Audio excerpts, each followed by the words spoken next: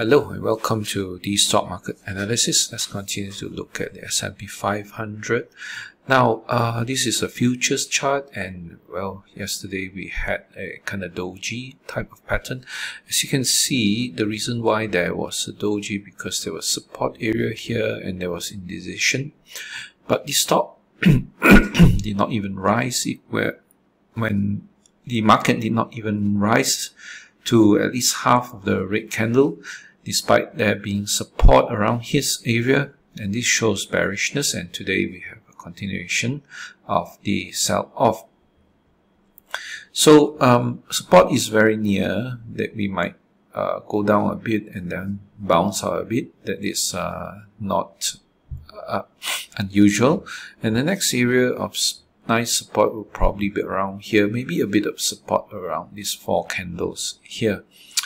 Now, some things that are not good is that stock breaks below an uptrend line, has gone below the 20 MA and 50 MA, and there's something not very positive usually. And when we look at the 60-minute chart, it's still below the 200 MA, and that's why you must continue to be bearish, or at least be cautious. Don't long stocks, because 75% of stocks, they follow the direction of the general markets.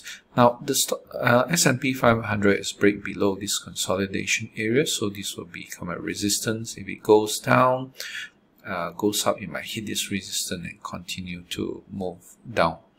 Now, when should we be bullish? I would say that if you look at this 2-hour chart, at least you draw a downtrend line. If it doesn't go above this downtrend line, you should be really careful and not be thinking of long. So you can see even in the 2-hour chart, the 20 MA is declining, 50 MA is declining, and 200 MA is declining, which is very bearish, and you should be careful. You should be bearish and be cautious not to long stocks in the US stock market. Now let's take a look at the SPY. SPY also tells the same story. It mimics the movement of the S&P 500, right? So the 20 MA is curving down, maybe the 50 MA is getting flat, but the 200 MA is still rising. So this tells us that we have short-term weaknesses in long-term strength. So if it declines to about this area, or I don't know, or even if it meets the 200 MA, this could be a very good buying opportunity in the long run. Now, if we take a look at DIA, it's already below the 20 MA, below the 50 MA, something that usually you do not want to see. You can see that it has stayed above the 50 MA for a very long time until here, the very big bearish bar, and that's not something good at this moment. Alright, but something positive about DIA is that there is a lot of support here. So that is why we did not see it fall as hard as the S&P 500. Maybe it might go down a bit more, and we want to see if a bullish reversal pattern appears here. So if it just trades sideways and eventually trades lower, this support will be eroded, and the next area to see will be the 200 MA, especially if there's a bearish cross going on soon. So this support area is very important. You want to watch it.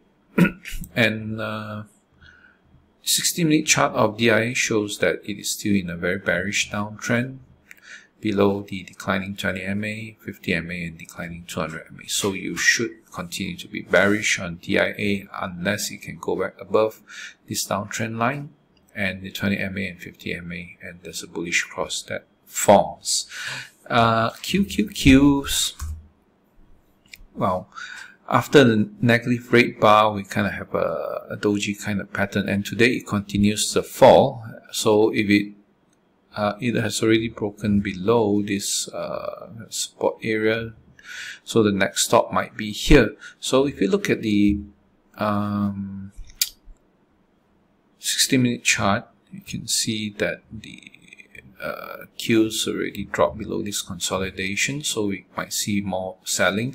It's below the declining 20 MA, 50 MA, and 200 MA, which points to bearishness, and so you have to be very careful because it might go down to this area. So don't long tech stocks, be careful, stay on the sideline at this moment. And of course this will be resistance area as well. Okay, resistance, small resistance, bigger resistance here. Now let's take a look at that. SMH, semiconductors are challenging the 50 MA and looks like it does not want to hold. This is actually a continuation pattern where there's a large red bar, then a green bar that cannot even go above the top of half of the bearish bar here, and then once the selling goes below the lows of this green bar, it just continues goes down. So support, we want to see if 50 MA holds. If it does not hold, there's no bottoming tail form. By the end of the trading day, you might continue to see erode and go down and meet to this support area. So be careful with semi stocks at this moment, because if the SMH falls, a lot of things like NVDA, AMD, and so on will not be doing very well. Tech sector is not doing very well at this moment. You can see that the 20 MA is just curving down. We might have a bearish cross soon in the daily chart. Last time we had a bullish cross, we had a very nice rise, and if there's a bearish cross and the support here does not hold, like this is the support area. If we have a bearish cross and the support area does not hold, the tech sector cannot bounce back, we might see the next selling down to this area, and this will be not very good for a lot of tech stocks, especially Apple, NVDA, and so on, which are in the tech sector. So watch this support area and watch this support area. Now Apple is challenging this support area. This will be a very important support area for Apple, and also for the S&P 500, because Apple is quite a major component of the three major indexes. If this support does not hold, it will continue to drop, and maybe even drop to about here, which won't be good for the markets. Alright, so watch Apple very carefully. Declining 20 MA, 50 MA, 200 MA is still telling a bearish picture for Apple at the moment. Now consumer discretionary has kind of eroded. It has actually shown signs of topping some time ago, broke about below the downtrend line, formed a double top, and when it broke below the 50 MA and 20 MA, things got bad. But right now it's sitting at the 200 MA and support here, so you want to watch this area carefully. If the support does not hold, 200 MA does not hold, you might see it further selling down to this area around here. And consumer staples are also already very weak. It has already dropped below kind of uptrend line. Might have a bearish cross soon, and if it continues to fall, might fall to the 200 MA. Basic materials are at the 50 MA support, but it doesn't look very strong to me. But you have quite a lot of support in the weekly chart, so that might help to halt the drop, right? And if it stabilizes here at the 50 MA, you might see it bounce up a bit. There's quite a lot of strong support here, so something to think about. Now overall, the let's look at the gold market. Gold futures still trending higher, chugging higher, rising 20 MA. The price staying above the rising 20 MA tells us to remain bullish on gold markets, not bearish unless it drops below the 20 MA. And crude oil prices, well, we have a dip in group in oil prices right now.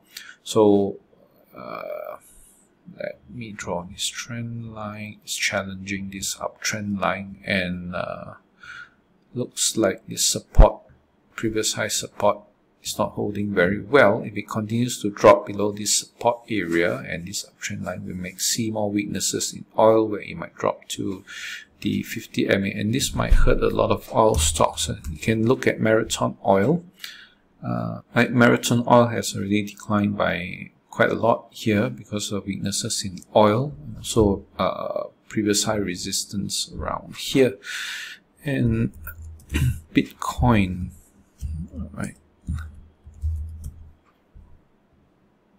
all right, Bitcoin is not doing very well at this moment. It failed to break above this downtrend. It failed to break up higher. A failed triangle breakout. Now it's moving down and at the support area.